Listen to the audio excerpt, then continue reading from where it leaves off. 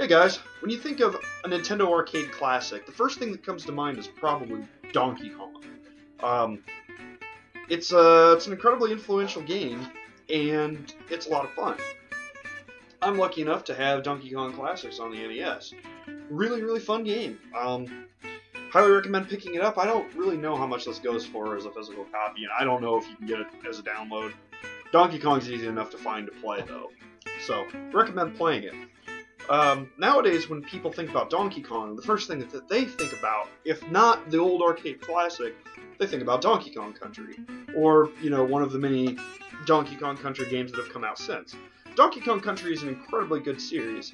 I really enjoyed the first one, probably the most.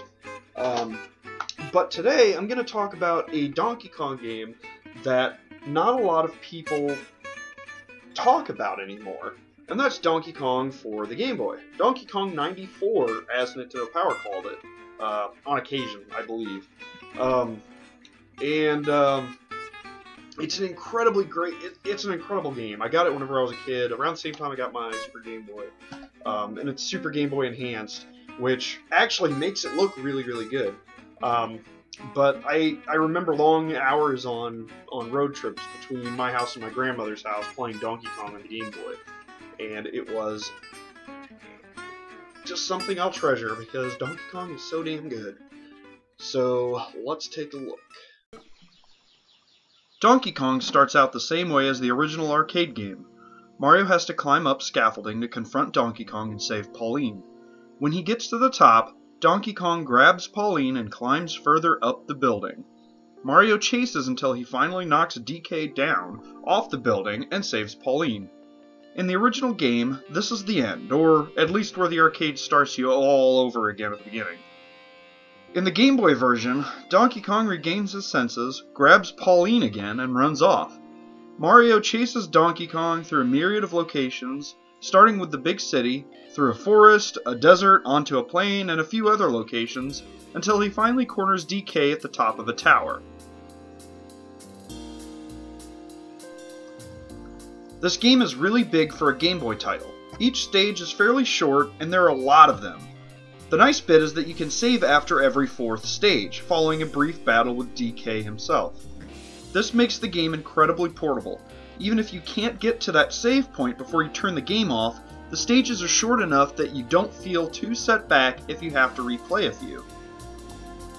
In each stage, Mario has to follow DK through a locked door. Mario has to find the key and use it to get through the locked door. This may sound easy, but Mario faces a new challenge in each stage. He may have to dodge enemies, find a way through shutters and doors by pulling a series of levers, use his acrobatic jumps to reach hard-to-reach ledges, or collect items that create temporary platforms allowing him to proceed. Each stage is new and interesting, and it never feels repetitive. On every fourth stage, Mario has to try and make it to Pauline while Donkey Kong creates obstacles to block his path. Even DK Jr. makes an appearance to help out his papa. On the last stage of every world, you get to actually do battle with DK. You have to pick up barrels and even enemies, Super Mario Bros. 2 style, to throw them back at Kong. 3 hits and he's down. Mario can collect Pauline's items in each stage to invoke a short bonus game to collect extra lives. That's a hat, a parasol, and a purse. This helps give you more than enough lives to complete the game without seeing the game over screen. The lives reset after you save and quit, so be careful. Lives are so easy to come by though that it really shouldn't ever be a problem. And if you do lose all your lives, you'll restart from your last save point. It's a challenging game that will have you scratching your head at times, but it's never unforgiving. The graphics are some of the best on the Game Boy. The backgrounds are interesting and the character and enemy sprites are animated and full of life. When you plug Donkey Kong into a Super Game Boy, you are treated with even more colors and enhanced graphics. Seriously, check out this difference. The music is pretty simple, but catchy. Some of these tunes may get stuck in your head and you'll catch yourself humming them later on.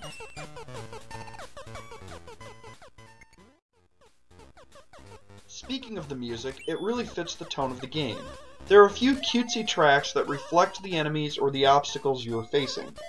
On the flip side, battles with DK or stages that seem a bit more urgent have more threatening tunes. The sound effects all work pretty well within the game.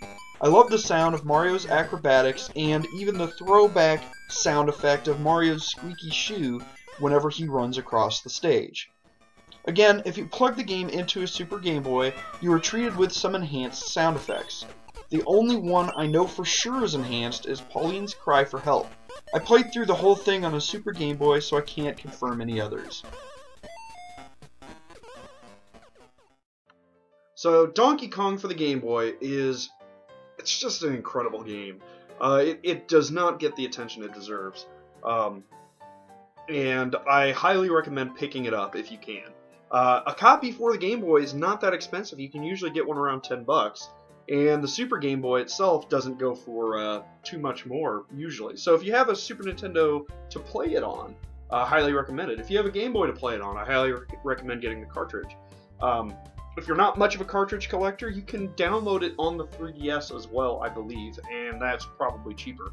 But with the 3DS, you don't get the awesome, enhanced Super Nintendo, Super Game Boy graphics.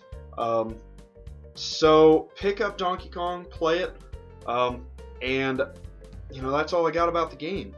If you guys like my videos, again, subscribe, like, comment, throw me a line on Twitter, Facebook. I'm on Facebook as well under Brazzle the Gamer. Everything's Brazzle the Gamer. You can find me real easily. So, I hope you guys enjoyed it. Later.